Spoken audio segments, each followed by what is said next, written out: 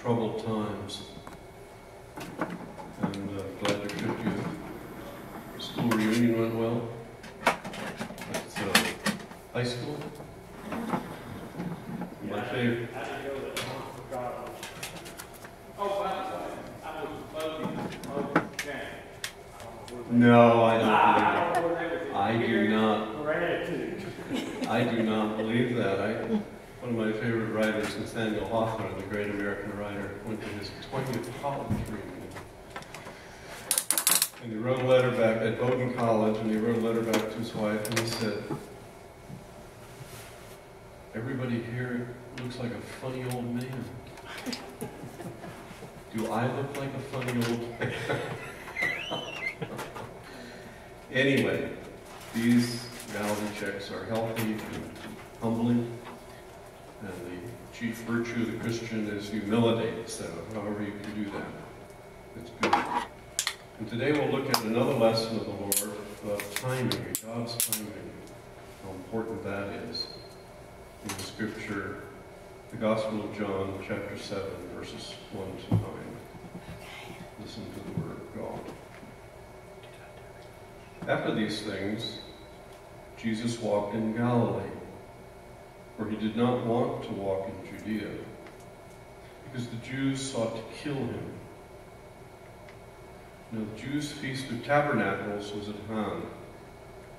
His brothers therefore said to him, "Depart from here and go to Judea, that your disciples also may see the works that you are doing. For no one does anything in secret, while he himself seeks to be known openly. If you do these things, show yourself to the world." For even his brothers did not believe in him.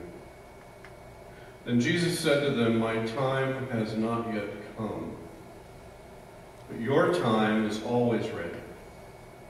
The world cannot hate you, but it hates me, because I testify of it, that its works are evil. You go up to this feast. I am not yet going up to this feast, for my time has not yet fully come." When he had said these things to them, he remained in Galilee. Heavenly Father, bless the reading of your word by the power of your Holy Spirit. We've seen in the past weeks Jesus has performed many miracles, has become famous, and a threat to the powers that be, the religious and social establishment. He is a danger to the existing power structure, and they want to destroy him. That's why he won't return to Jerusalem, the center of religious power, because he knows they will kill him. But before his time, the time will come when he goes to Jerusalem, when he knows he will be killed, crucified, but resurrected, brought back to life. But now he's at the very beginning of his ministry. He has so many things to do, to teach. It is not the time. It's too early. God gives us things to do, but at the right time. We may be ready, anxious, but the circumstances are not right. God knows this. One of the hardest things to do is to wait until the right time, until God puts things together, finishes things. To be patient, wait, have faith, trust God's timing. Don't rush, don't worry, don't panic, don't hurry. Jesus' brothers here, friends, urge him to go on. You're known now, they said. You're famous for miracles, for teachings. Get going. Grab this opportunity. Do what you You're meant to do. You'll be more famous, powerful, rich, maybe king of Israel. Now, especially during these troubled times, we are often anxious to act, to get it finished, to get it done, to do something. Tensions rise. It's hard to wait. It's hard to know it's not quite God's time yet. It's not finished. It's not complete. Things haven't completely fallen into place. Jesus knows his time has not come, and it would thwart God's plan for him to go this early.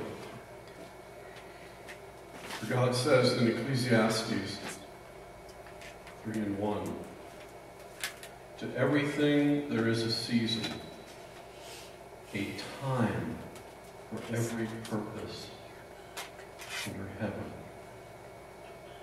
God says in the Old Testament, to everything there's a season, a time for every purpose, God's purpose, under heaven, here on earth.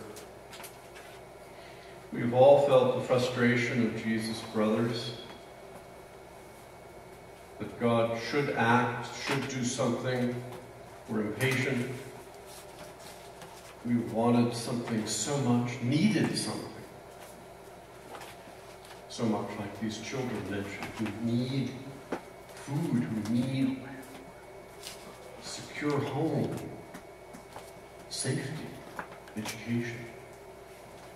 But we know from our personal experiences that when the thing finally comes, the way it comes, it is for the best. There was a reason for the delay.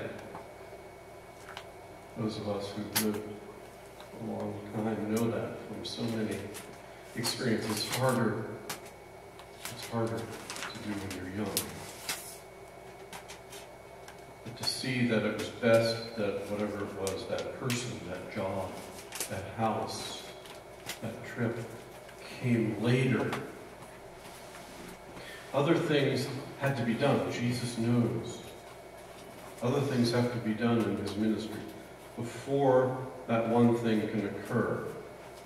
It wouldn't have been as good if it had come early. We want things so much, we wish for things so much, we want them immediately. Everything these days is immediate. I recall after our lease on Faculty Row was up, I thought, we must buy a house. We have to buy a house right away. I had a good student whose family had a house for sale right next to the campus. So I wanted to see it. But he said, you don't want that house. You don't want that house. He told me. I said, well, let me just look at it. Let me decide if it's right. No, he said, you wouldn't want that house. Don't you hate it when other people decide what you want and don't want it? Don't you hate it when people just tell you what you're thinking and what your purposes are? I always believe, leave it up to the person, let them decide. Free will. I interviewed once for a job that I thought was absolutely perfect. The dean at that college was a Christian college. I won't mention the name until I get to my memoir. The dean said to me, you wouldn't like it here.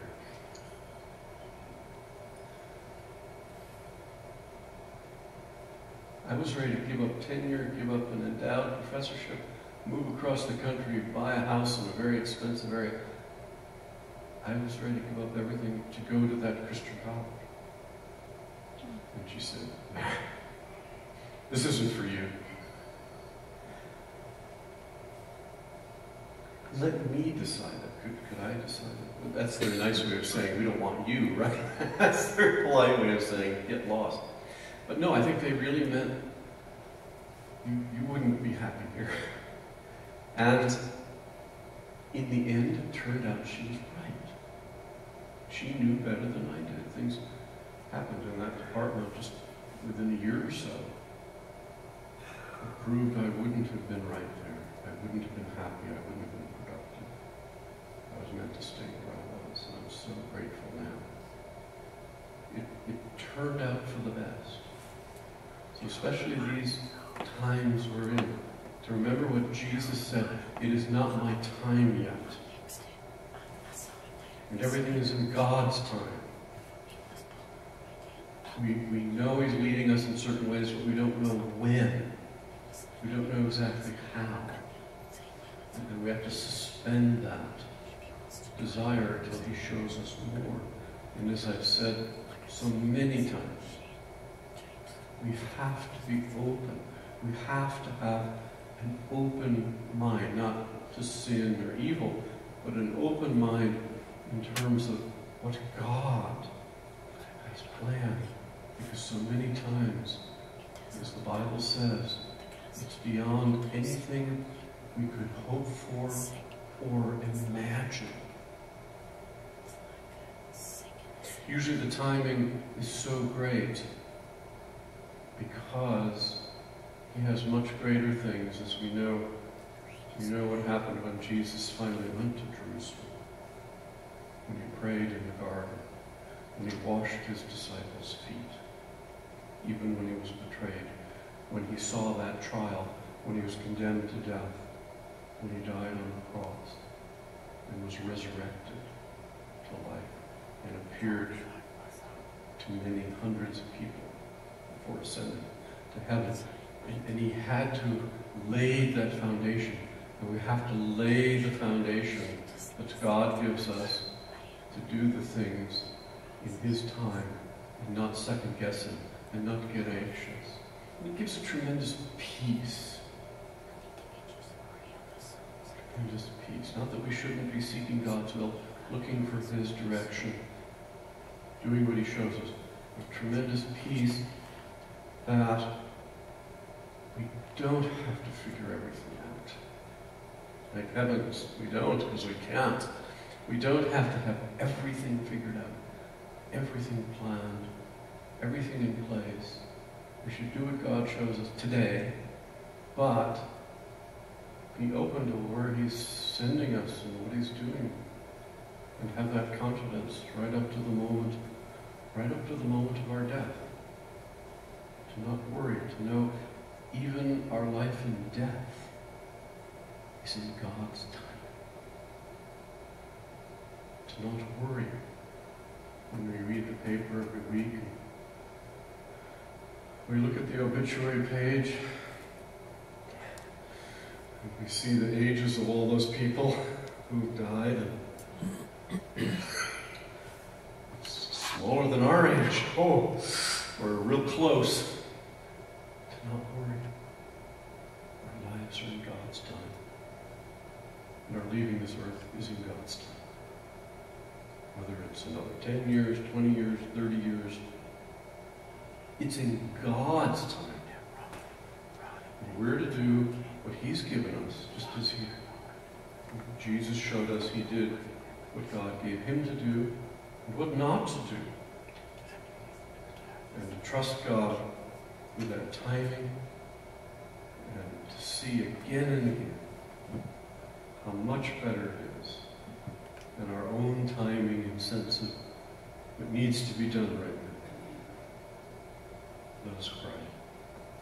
Heavenly Father, Lord, we thank You for this teaching. We thank You, Lord, for Your providence and plan for our lives, for the world, for each of our lives. That our lives are in Your hands.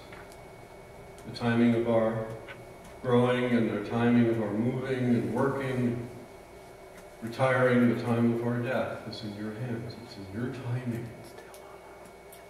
Just as Jesus' own life and ministry and life and death and resurrection was in Your time, and He knew that time because He was God. But we can know that, even if not specifically what will happen, that the things are in your time, in your history, in your providence, and plan and purpose. And we just look for that you would have us to do during the brief time on earth, and especially looking forward to that unending time with you in heaven and eternal life. In Jesus' name we pray. Amen.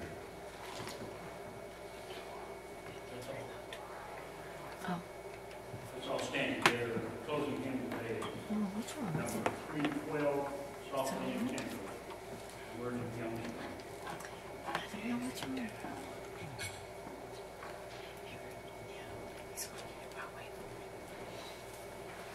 I have to check that one out.